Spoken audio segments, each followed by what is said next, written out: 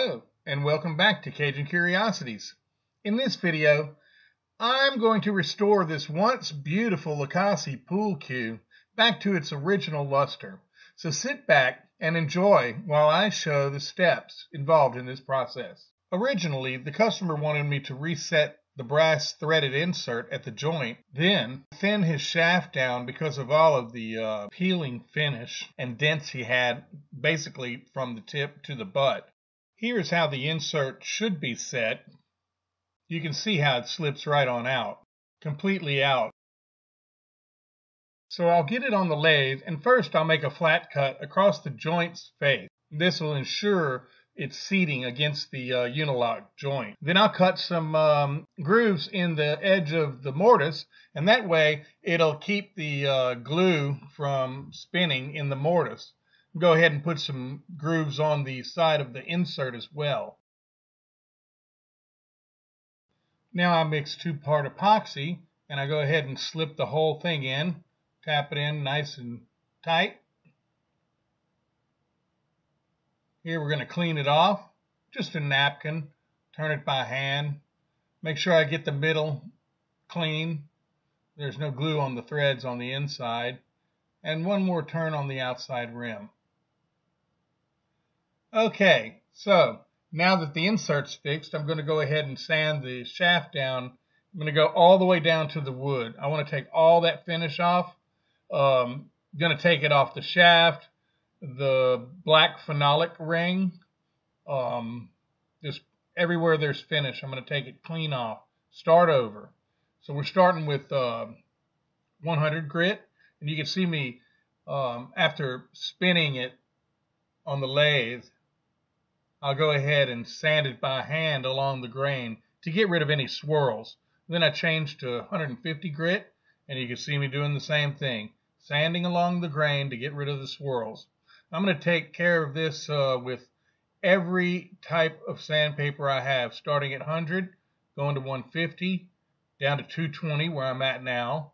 Then I start with my sanding sponges, and I'll speed up the lathe, and I won't have to sand along the grain with the sanding sponges. They start at 400, 600, and then 1,000 grit. I'd just like to take a little time and mention a little side note here. I'm just helping people with their pool cues. These cues are not new. They're usually second and third hand cues, totally out of warranty. In a cue like this, it was in such bad shape. The guy just wanted to get it fixed, and I thought I could do a little bit better by refurbishing the whole thing. I'm not trying to guarantee that it's as good as the manufacturer set it out. A lot of times the manufacturers won't even consider doing the work that I do for these people. I'm just trying to help out, and I only charge about what it costs me in materials to fix the cues. Sandpaper, glues, finishes, that kind of thing. That said, I usually have a lot of fun helping these people with their cues, and some of them come out pretty nice. I will say every one of my customers has been tickled pink and proud of their cues when they got them back from me, and that's what makes it worthwhile for me. Okay, I'll buff all the sawdust out so I can get ready for my new finish. And as you can see here, for my new finish, I'm going to use CA glue. It's a medium CA glue, and that puts a really thick coat of finish on it to start with.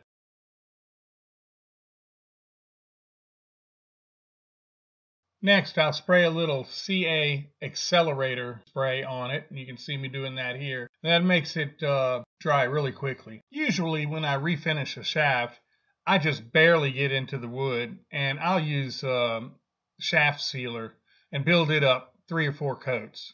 In this case, the shaft was dented.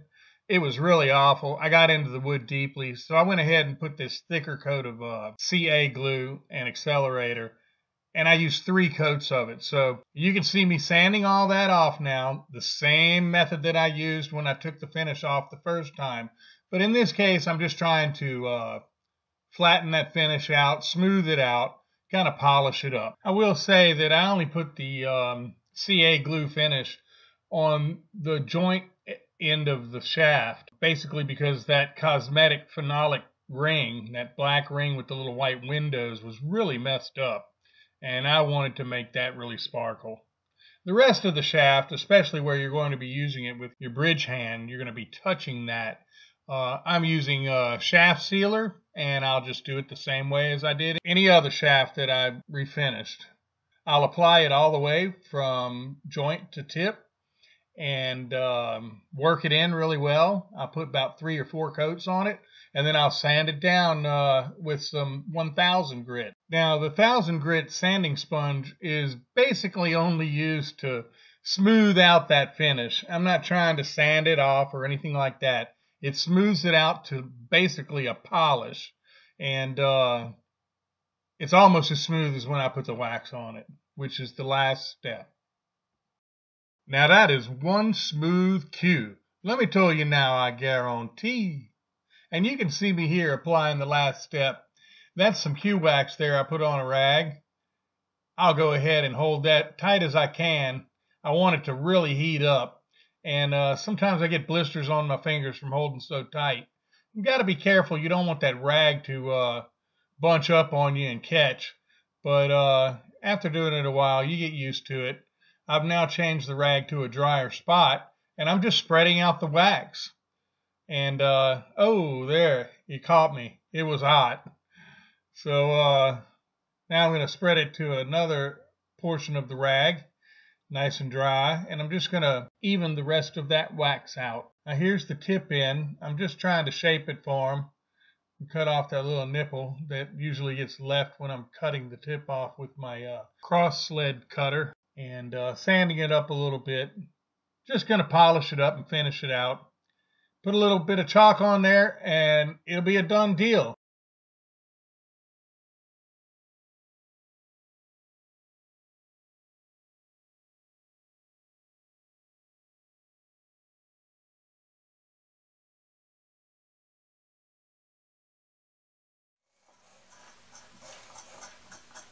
God, that tip sucks.